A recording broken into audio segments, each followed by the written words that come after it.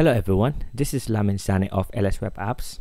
Alright, in previous versions of Laravel, the form helpers used to be included in the Laravel core. That is, they used to be installed by default when you install Laravel, but nowadays they have been removed from core. So what that means is that we are going to have to install them separately. And luckily, there has been a package vendor that has forked the original Laravel helpers, form helpers that is, and is maintaining it right now, and it's under the name Laravel collective/html. So we're gonna have to install that, right? So first thing we have to do is install that in the terminal. But before we do that, let's see where the dependencies for our applications are normally listed. And let's usually it's in the composer.json file in your root folder, and they are inside this object here. So right now we have PHP installed and Laravel framework as well. Okay, so when we install the form helpers, it's going to be listed in this list here.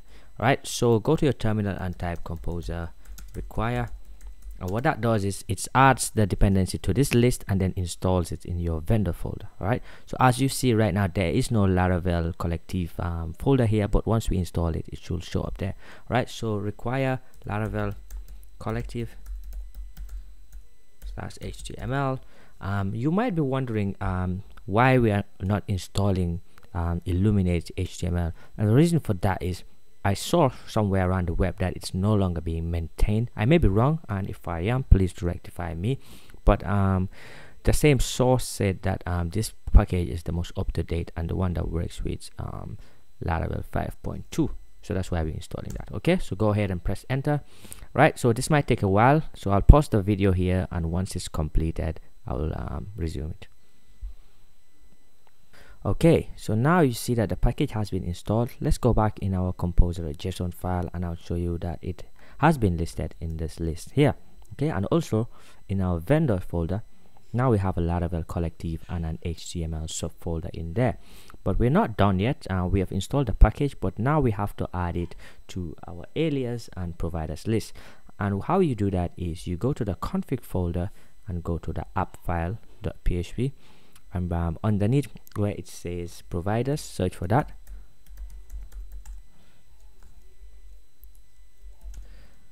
Okay, so now in this providers array, you have to add it at the end here. So what you have to add is collective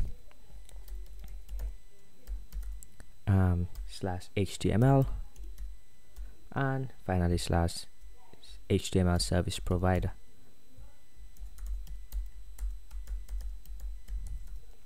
Okay, and this has to be capital H. Next, you have to go to the aliases array, and at the end there we add a form facade as an alias, so that when we say form, it refers to the right class. And which class do you have to add? Collective /html /form facade. Okay, and now colon class, so that it gets the instance of that class. Let's duplicate this. Now let's just change this form to HTML. Okay, and finally let's rectify this. I just remembered I didn't put the colon class there. Okay, so now let's go to our create .blade.php file and open some forms there. So now these forms are made available by the aliases and the providers that we initially added a few seconds ago, right? So what you have to do is open one curly brace and do a bang, and then close it and do a double one as well here. Then now you have to call the form class and say form open, and inside there you have to pass an array and then route. And which route do we want to refer to? Users dot store. Okay, so we want, when we submit this form, it submits it to this users.store. And remember, we have this route available because in our routes.php, to show you here, we have defined route resource here. Okay, users controller. All right, so now let's close the form,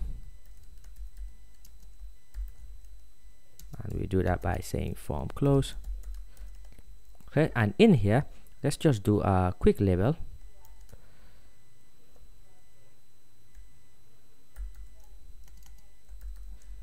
We can do that by saying form label, and let's do a label for the username property of the user model.